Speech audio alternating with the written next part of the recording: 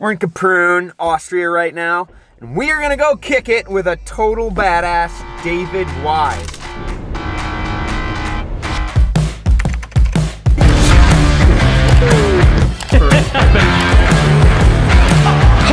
Kicking it with a badass. So here he is. What's up, dude? Yo, let's go skiing. Yeah, you ready? I'm ready. I may have to borrow some equipment from you. I'm short a couple vital items: skis, boots, poles. Is it that bad? The funny thing is that like my ski racing is gonna be so. Oh man, I'm gonna rip some turns. There we go. Oh yeah, and they're called Speed Charger by some undisclosed brand.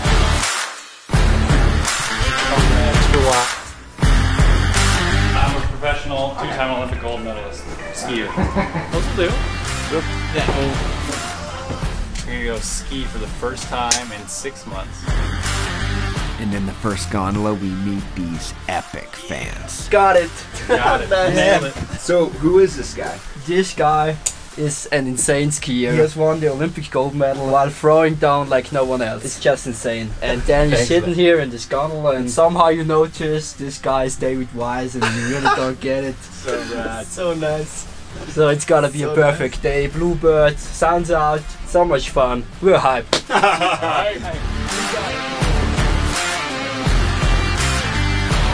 And as we're coming up, the wind just starts to howl. Cool that he's doing it on the other one. Oh! Wow! That just happened. Holy cow! Are you awake? Wow!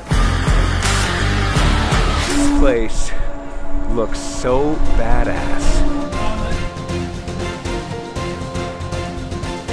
I am on the tail end, hopefully, of a pretty gnarly recovery. I shattered my femur in April. This is my first time on snow since. What's your goal for today? Today is day 1 on snow in 6 months. But today is purely just putting the skis on, sliding around. I might get off the ground a little, but not much. I have no stresses at all. I'm really excited to see your first turn. This is literally my first turn in 6 months. I can't wait. You nervous? Let's do this. Not even.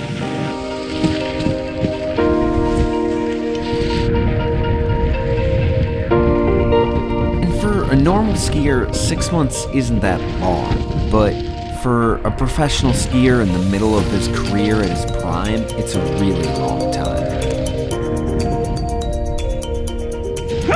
You still got it, baby! There's nothing like a long injury to make you appreciate a top to bottom groomer. That might have been my favorite top to bottom groomer ever. That was, oh, it feels so good. That's amazing.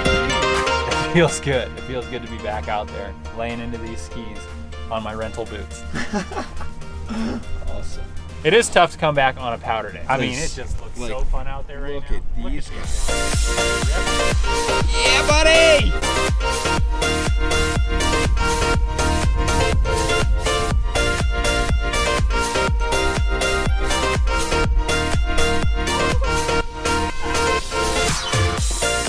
That's hard work on these skis.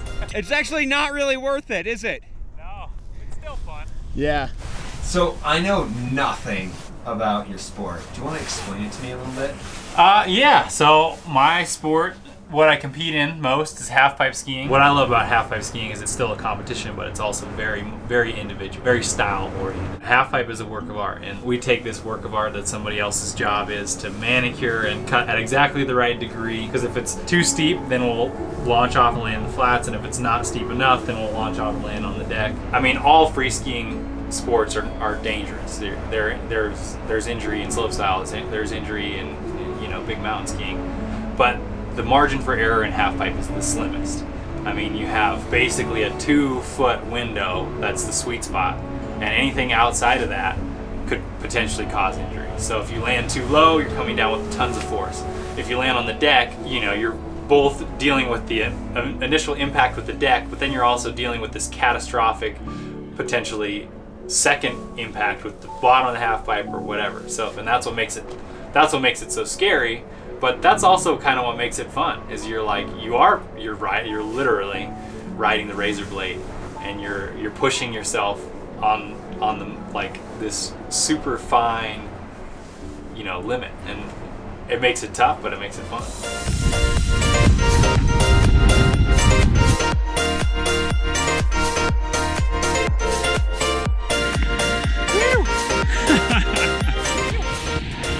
Level of stoke, high. Oh yeah, high to very high, strong to very strong out here. We've skied the pistes enough. You've crushed the piece. Yeah, I am getting bored. We're gonna go see if we can sneak into the half pipe for a run or two on these race skis. The nice thing about half pipe skiing is if you do it right, there's no impact. And I have a feeling I might be the only guy to have ever aired out of a 22-foot pipe on this particular model of ski. We'll find out. That's for sure. Here we go. But who do we have to ask? If my coaches are standing at the top, then I'll have to talk them into it. But if they're standing at the bottom, then I'll just ask for forgiveness rather than permission. Okay. He says take her easy, as they say in Canada. Take her easy. Let's send it! Meanwhile, I'm like, oh god, this thing looks enormous. Ugh. But luckily I didn't have enough time to really think about it. So watching David here in the pipe, it just looks so natural, so calm.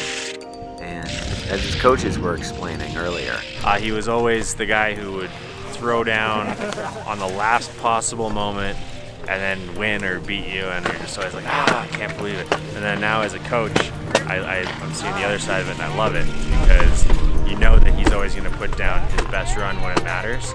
Yeah, that wasn't as sketchy as I thought it was gonna be. It's a wrap on day one.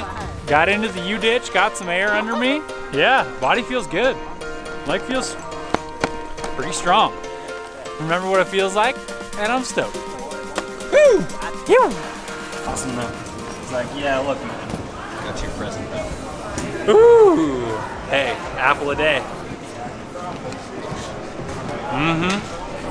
super fun day here. You know, it's always really fun when you get to do something totally different. When I was like following him in, I was like, oh God, this is gonna be sketchy. But super fun, what a great day. Super fun to kick it with total badass. Titanium femur, all pieced back together. Feeling good getting out there, and stoked to see what we can get into tomorrow. Sick, dude. Thanks, boss. Yes.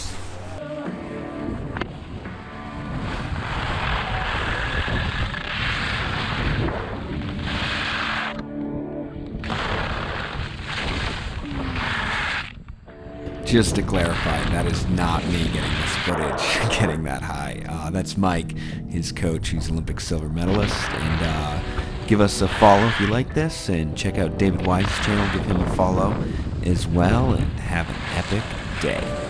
It's kind of crazy how much you travel on your switch it.